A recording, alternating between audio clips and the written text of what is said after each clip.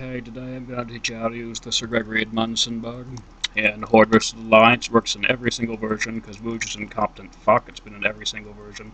The only reason it's not widely spread is because it's pretty difficult to find out on your own, and it's somewhat difficult to do. Once you get the timing down, it's fairly easy. What you do is you use your ultimate, then you hit stop before you actually use the spell. Very, very simple. Once you get used to it, you can do it very consecutively, typically.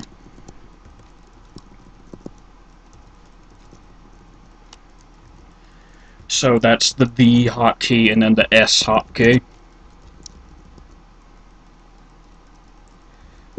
Once you hit the target, you hit S. The timing's fairly specific.